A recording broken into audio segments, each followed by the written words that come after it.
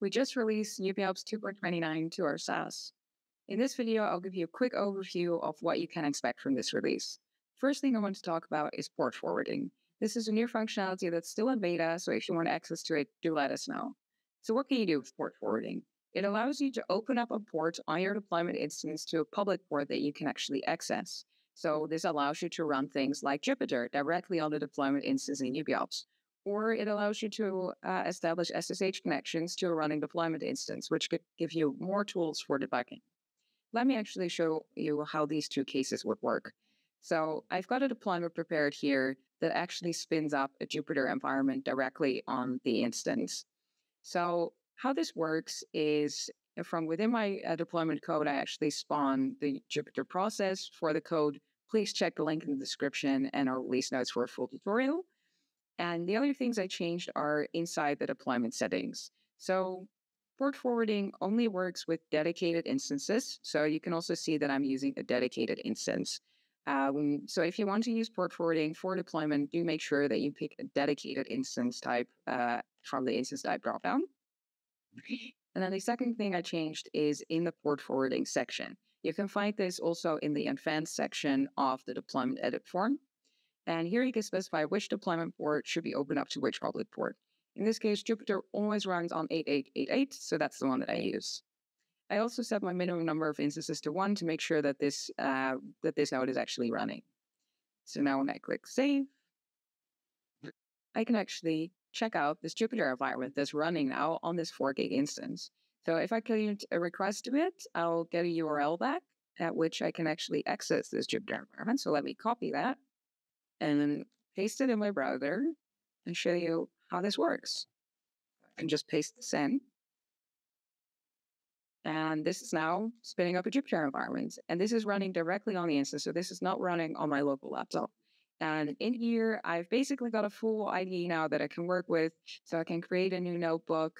And I can use this for experimentation and development to try and develop code to run on this instance before I actually package everything up inside a deployment package. So in here, I can run things like, hello.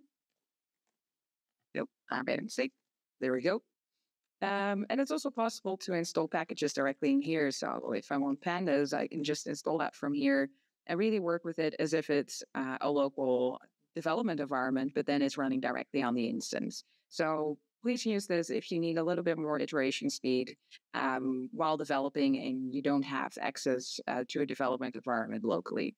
It's also possible to use this functionality for establishing the SSH connection. For a full tutorial on that and a tutorial on how to exactly replicate the Jupyter deployment that I just made, please have a look at the release notes for full tutorials and all the details on how this works. So that's it for port forwarding. If you need it, do send us a message and we'll make sure to enable it for you so you can test it out and use it. Next to port forwarding, we also made a bunch of improvements to our pipeline service. A lot of them are under the hood, but what you will notice is a 3 times speed increase for what it was before for request handling from pipelines. So we do hope you enjoy that speed up there. Another thing that we changed has to do with the create subrequest operator. So let me show you quickly. So for the create subrequest operator, which we have here, you normally had to set a batch size for us to be able to put all the subrequests in specific batches for the next deployment of your pipeline. But this is actually no longer needed for you to set that yourself because we've added some logic to determine the most optimal batch size for you automatically based on all your deployment settings. So if I now drag in this create subrequest operator, you can see that you only have to select what source object you want this create subrequest to work for. And for the batch size, it's by default set to automatic. So that means that we will decide the most optimal batch size for you to work with. If you do want to override this for whatever reason, you still can. So everything that you did before will still continue to work. But it's also possible to shift that logic to us so that we will make sure that you have the most optimal batch size for your create subrequest operator. Okay. We also made a couple of changes to the way metrics are visualized in the UI because we got some feedback from you that a lot of you missed the bar charts. So now it's possible for each graph to determine whether you want to see it as a line chart or as a bar chart. So for the deployment request, for instance, if you just want to see the total number of requests made in a day, you can see that. But if you want to see the request rate and the differences there, you can also switch to that. So this little button on the graph card you can use to switch back and forth between line charts and bar charts, and adjust it to your liking. And those are the big functionality changes that are included in this release. Other than that, most of the changes have been under the hood optimizations to make UbiOps more robust, more reliable, and more speedy as well. Do check the full release notes for all the details of exactly what is included in this release and what is not. We hope you enjoy the new changes, and let us know if you have any feedback or any questions.